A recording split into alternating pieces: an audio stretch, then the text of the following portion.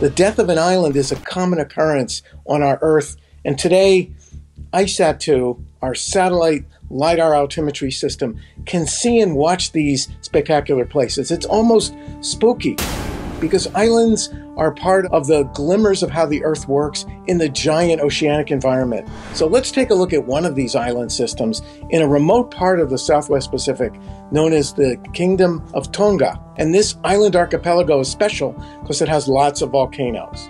Recently, ICESat-2 was able to produce topography of one of these islands, a recently formed one known as Hunga Tonga Hunga Ha'apai in the Southwest Pacific. And this island, only a couple hundred hectares in extent, was burst from the shallow waters, oceans of this part of the Pacific about 6 years ago.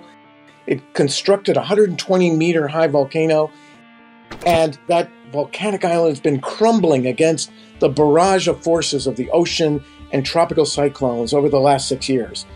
ICESat-2 was able to see that island with the finest scale precision of satellite laser altimetry possible and show us the structure of the island as it's crumbling. And what ICESat-2 shows us is the shallow crater lake that formed as the volcano was erupting and then filled with ocean water is only 10 or 15 meters deep. It reflects what might be the volcanic vent system that led to the formation of this special island.